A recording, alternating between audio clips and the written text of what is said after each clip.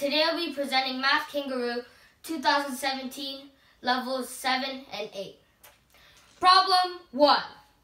What is the time 17 hours after 5 o'clock p.m.? Well, we can see that if we add 5 and 17, then we get 22. And then 22 divided by 12, you have a remainder of 10. Therefore, you know our answer is 10 o'clock a.m. or B. Problem number 2. A group of girls stands in a circle. Zena is 4 to the left, and Yana from Yana, and the 7th to the right from Yana. How many girls are in the group? Well, in this diagram, I have shown the girls as each of these individual x's, and if we see that from Zena we have 1, 2, 3, 4, and then from Zena from the other way we have 1, 2, 3, 4, 5, 6, 7. So both of these are met. So now we just need to count how many x's are in here. 1, 2, 3, 4, 5, 6, 7, 8, 9, 10, 11. Therefore, our answer is C, 11. Problem 3. What number must be subtracted from negative 17 to obtain negative 33? A, negative 50, B, negative 16, C, 16, D, 40, or E, 50. So, we're going to write a simple equation for this by saying negative 17 minus x equals negative 33. Now, if we add 17 on both sides, then we get negative x equals negative 16. So x equals 16. Therefore, our answer is C, 16. Problem 4. The diagram shows a striped isosceles triangle and its altitude. Each stripe has the same height. What fraction of the area of the triangle is white? So, if you look at the diagram, we can see that each of these reflects. So if we just flip them over onto one side, we get a triangle that is half shaded and half not. Therefore, our answer is A, 1/2. Problem 5. Which of the following equalities is correct? A, 4 over 1 equals 1.4. B, 5 over 2 equals 2.5. C, 6 over 3 equals 3.6. D, 7 over 4 equals 4.7. Or E, 8 over 5 equals 5.8. So we first look at A, and we see that 4 over 1 equals 4, not 1.4. So obviously A cannot be the answer. So we look at B. B can be the answer because if we look at it, 5 over 2, if you divide 5 by 2, then we get 2 and 1/2. And 1/2 equals 0.5. So B could be our answer. But just to make sure that there are we're going to check all the rest of the 3 to make sure they're not answers either. So 6 over 3 equals 2, not 3.6. 7 over 4 equals 1 3/4, not 4.7. And 8 over 5 equals 1 3/5, not 5.8. Therefore, our answer is B. Problem 6. The diagram shows 2 rectangles whose sides are parallel. What is the difference in the lengths of the perimeters of the 2 rectangles? A, 12, B, 16, C, 20, D, 21, or E, 24. So we can see that I drew the diagram that's on the paper, and we can see that they have marked each of these margins with a number. And they are asking what is the difference in the length of the perimeters. Well, we can just add these up. If we look, we can add 3 plus 4, which equals 7, And then we can add 2 plus 3, which equals 5. And then 7 plus 5, which equals 12. And we multiply 12 by 2, and we get 24. Therefore, our answer is E, 24. Problem 7. Bob folded a piece of paper twice and then cut one hole in the folded piece of paper. When he unfolded the paper, he saw the arrangement shown in the diagram. How did Bob fold his piece of paper? A, B, C, D, or E?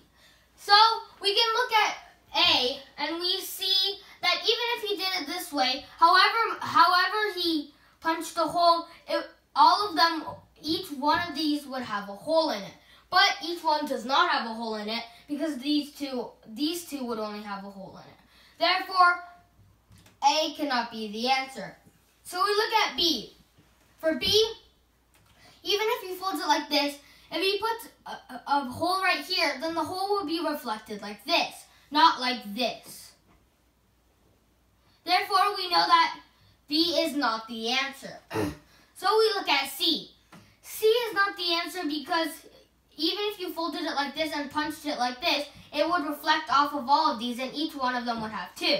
But we only have, each one of these quadrants would have two holes, but we see that this one only has 2 in total.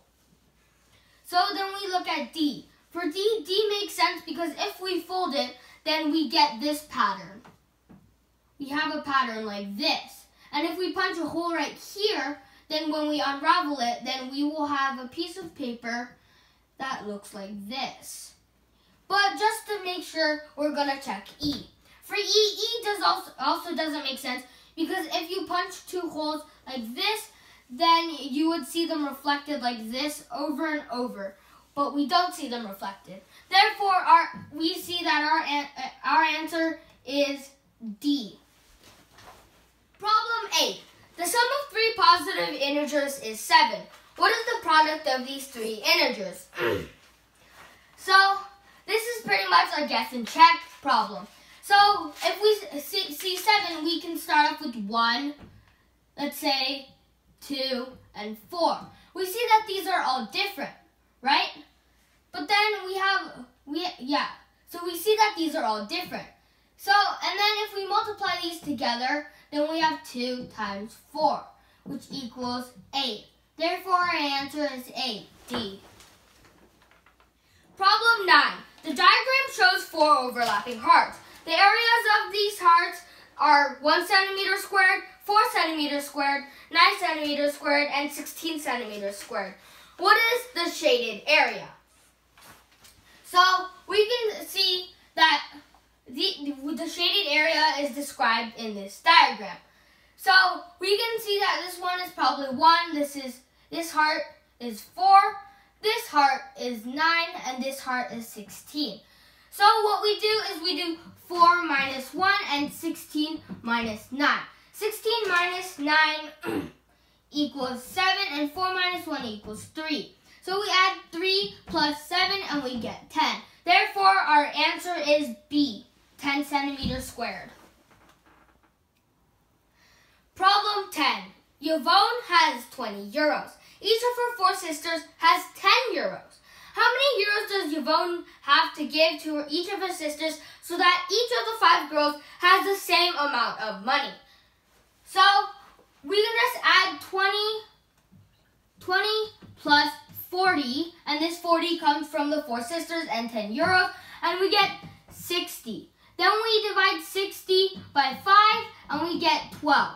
And then we do 12 minus 10, because each of the sisters has 10 euros, and we get 2. Therefore, our answer is A, 2. Problem 11. Annie the ant started at the left end of a pole and crawled 2/3 of its length. Bob the beetle started at the right end of the same pole and crawled 3/4 of the length. What fraction of the length of the pole are Annie and Bob now apart? Well, we know that this is 2/3, this is 1/3, this is 1/4, and this is 3/4. So what we can do is we can do 2/3 minus 1/4. And then what we get from that is 8 over 12 minus 3 over 12. And then we get 5 over 12. Therefore, our answer is E, 5 over 12. Problem 13. In the diagram, the dashed line and black path form 7 equilateral triangles. The length of the dashed line is 20. What is the length of the black path?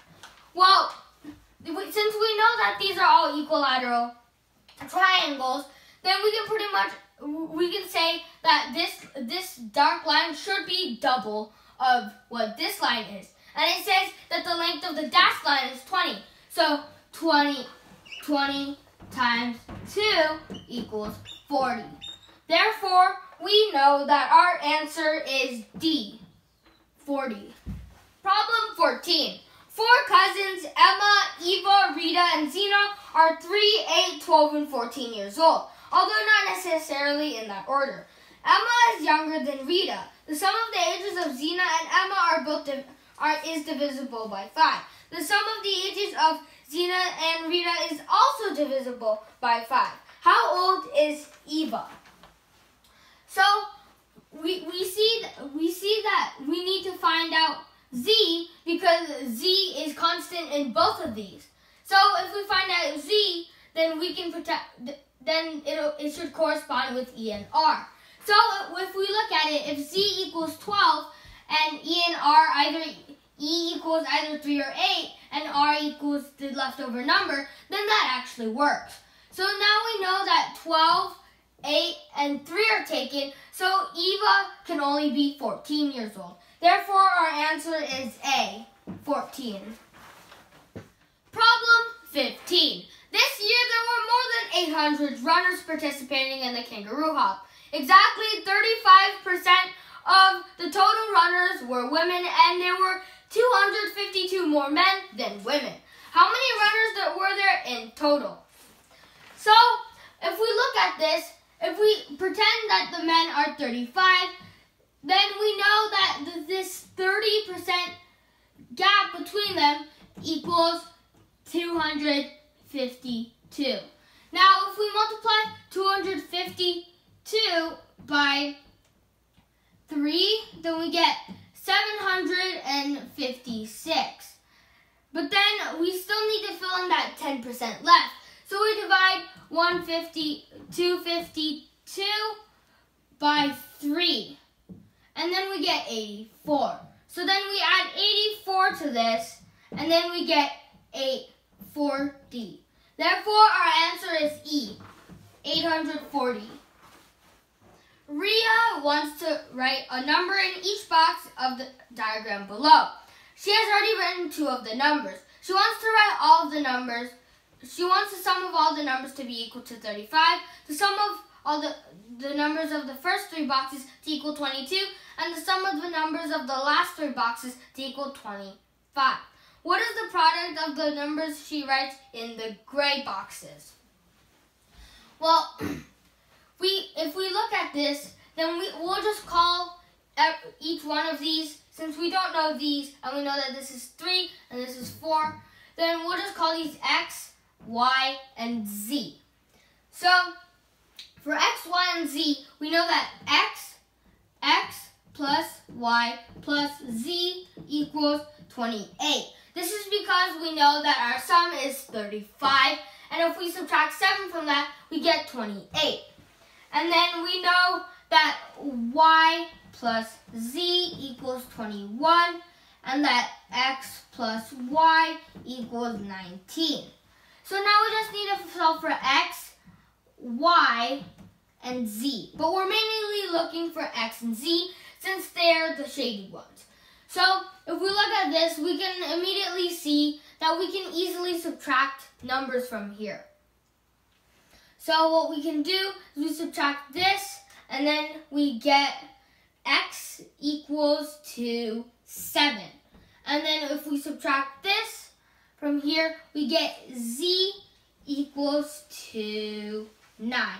Now, we don't really need to solve for Y because we don't need Y. So we're not going to solve for Y. So we just do 7 times 9, which equals 63. Therefore, we know our answer is A, 63. Problem 17. Simon wants to cut a piece of thread into 9 pieces of the same length and marks his cutting points. Barbara wants to cut the same piece of thread only into 8 pieces of the same length and also marks the cutting points. Carl then cuts the thread at all the cutting points that are marked. How many pieces of thread does Carl obtain? So, let's say we have this thread, okay? If we want to cut it into 9 pieces and then into 8 pieces, so first we have to cut it into 9 pieces. So that's 2, 3, 4, 5, 6, 7, 8, 9. So if we count, it's 1, 2, 3, 4, 5, 6, 7, 8, 9 pieces. Now we need to cut it into 8 pieces. 2, 3, 4, 5, 6, 7, 8. Now if we look, we have 1, 2, 3, 4, 5, 6, 7, 8, 9, 10, 11, 12, 13, 14, 15, 16 pieces. Therefore, our answer is B, 16. Problem 18. 2 segments, each 1 centimeter long, are marked on opposite sides of a square with the side length of 8 centimeters. The ends of the segments are joined as shown in the diagram. What is the shaded area in centimeters squared? So, if we look at this, we can see that this one of the lines is a relatively straight line and the other one is a crooked line. And if we take that, we know that this is 8 centimeters, so that if you go halfway, then that's 4 centimeters. So then we can just flip this part over here, so then we have this as 2 centimeters, and then we multiply 2 by 4 and divide that by 2, and we get 4. Therefore, our answer is B, 4. Problem 19. Tycho wants to prepare a schedule for his jogging. He wants to jog exactly twice a week and on the same days every week. He never wants to jog on 2 consecutive days. How many different schedules can he prepare? So, we have to map out what Monday, Tuesday, Wednesday, Thursday, Friday, Saturday, and Sunday are. So, on Monday, we have 4. We get 4 because we have Wednesday, Thursday, Friday, and Saturday. And since it's 4 because we haven't charted out any of these yet, so this is 4. So we have 4 plus something. This one is also 4 because T isn't used in M, and none of these have been charted yet. So we have another 4. Then it just goes in sequential order, 3, 2, 1, 0, 0. So we have 4 plus 4 plus 3 plus 2 plus 1. And if we solve that out, we get 14. Therefore, our answer is B, 14. Problem number 20. Emily wants to write a number into each cell of a 3x3 table so that the sum of the numbers in any 2 cells that share an edge are the same. She has already written 2 numbers as shown in the diagram. What is the sum of all the numbers in the table? Well, we see that she's written 2 and 3, and we know that since all of them have to be adjacent, then we have to follow these 2 numbers, 2 and 3. So we just follow this rule. 3, 2, 2, 3, 2, 3, 2. And then it asks for the sum. So we have 2, 4, 6, 8, 10. So we have 10 plus, this is 4 3s, so that's 12. So 10 plus 12 equals 22. Therefore, our answer is D, 22. Problem 21. The numbers of degrees of the angles in a triangle are 3 different integers. What is the minimum possible sum of its smallest and largest angles? So, if we look at it, we know that a triangle's degrees have to add up to 180. Half of 180 is 90. So we're going to make the largest 90, which means the least can be 1. Because then we have 189 and 90. And then if we add 90 and 1, then we get 91. Therefore, our answer is C, 91. Problem 22. 10 kangaroos stood in a line as shown in a diagram. At some point, 2 kangaroos standing side by side and facing each other exchanged places by jumping past each other. This was repeated until no further jumps were possible. How many exchanges were made? So, if we look at this, we start off over here. We have 1, 2. So that's 3 times 2, which equals 6. Then we have these 3 moves, since these 3 are behind them. 1, 2. So that's 6 plus 6. But then these 2 are now over here. These 2 are now over here. So then these 3 can go over them, and then that's plus another 6. So then if we add those all up, we get 18. Therefore, our answer is C, 18. Problem 23. Diane has 9 numbers. 1, 2, 3, 4, 5, 6, 7, and 8. And 9. She adds 2 of them, 2 to some of them, and 5 to all the others. What is the smallest number of different results she can obtain? Well, we know we have 1, 2, 3, 4, 5, 6, 7, 8, and 9. So this is how it actually works. We add 5 to this. We add 5 to this, we add 5 to this, we add 2, 2, and 2. Then what we get is we get 8. So this is 8. This is 8. This is 9. This is 9. This is 9. And this is 10, and this is 10. So then we have 1, 2, 3, 4, 5, 6. Therefore, our answer is B, 6. Problem 24. Buses leave the airport every 3 minutes to drive to the city center. A car leaves the airport at the same time as one of the buses and drives to the city center by the same route. It takes each bus 60 minutes and the car 35 minutes to drive from the airport to the city center. How many buses does the car pass along the way to the center, not including the bus it left with? So, if we look at this, we can draw a timeline or a distance of this, and then we can say this is the bus. We call the bus B, and the car is C. So this is the car. In 35 minutes, we see that the car is already over here, but the bus is only here with 25 minutes still remaining. So the car has the advantage over this. So then we can have 25 over 3, since each bus is 3 minutes apart. Therefore, if we do 25 divided by 3, the closest to there is 24. And 24 divided by 3 equals 8. Therefore, our answer is A, 8. Problem number 25. Oslea's tablecloth has a regular pattern as shown in the diagram. What percentage of the tablecloth is black? Well, if we look over here, we'll just say that these 2 sides are 10. These 2 sides are 10. And then from when we do that, then we know that this is 2. So if we know that this is 2, we can just kind of combine all of these.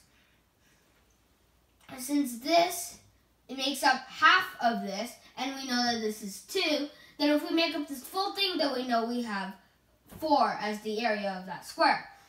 So then first we get all these numbers, and we try and pick them out.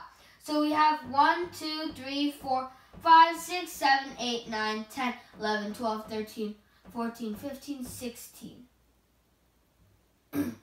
So we have 16. And the reason why I counted these is if you look, each of them has their own individual parts, and if we join 2 of them together, then it makes a fully shaded square. And that's what we want to get.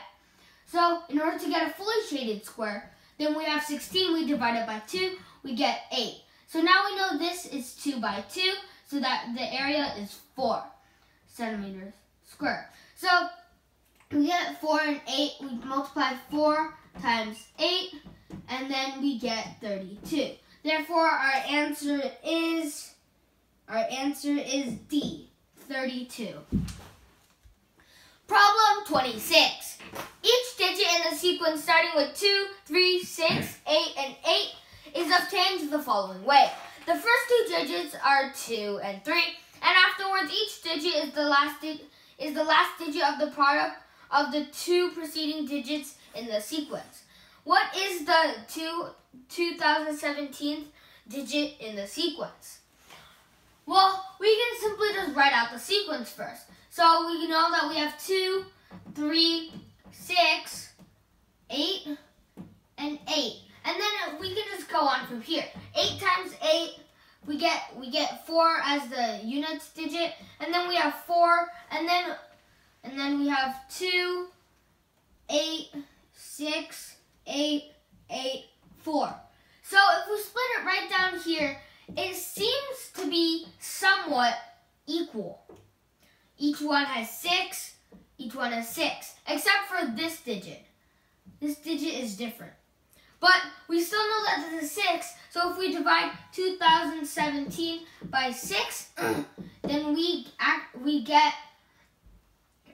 get 2017 divided by 6, and we get 0, 3, 18, 2, 21, 3, and then 6. Remainder 1. So we take this remainder 1, and then we plug it back into here, and we see that the first digit in both of these is 2. So we know that our answer is A, 2. Problem 27. Mike has 125 small cubes. He glued some of them together to form a big cube with 9 tunnels leading through the whole cube as shown in the diagrams. How many of the small cubes did he not use? Well, if we look over here, we see on this diagram that on level 1 and level 5, they both just have 3. So then we have 3 plus 3. And then on the rest of them, we have 11 each. Because either way, what you're really doing, in 3, the only difference is that it shifts up, and this one shifts to the center. And in 4, it shifts one more step up, and this one shifts one more step to the left. And we know that this amount of missing cubes amounts to 1, 2, 3, 4, 5, 6, 7, 8, 9, 10, 11. So we have 3 plus 3 plus 11 plus 11 plus 11. So this is 33, and then this is 6. So 33 plus 6 equals 39. Therefore, our answer is D, 39. Problem 28. Two runners are training on a 720-meter circular track. They run in opposite directions, each at a constant speed. The first runner takes 4 minutes to complete a full lap, and the second runner takes 5 minutes. How many meters does the second runner run before 2 consecutive meetings of the 2 runners? So if we look at this, we first have to find the speed of the 2 runners, and the speed of R1, which is runner 1, equals 720 over 4. And R2, the speed of R2 equals 720 over 5. So then we take these 720 over 4 and 720 over 5, and then we say T equals time, the time that it takes for them to meet at some point. So we do 720 over 4t plus 720 over 5t, and then that should equal 720 because this whole thing is 720. So then we divide by 720, divide by 720, and then we get 1 over 4t plus 1 over 5t equals 1. So then we have to add these two together. So then if we add them together, we have 5 over 20 plus 4 over 20, and then that gets us 9 over 20.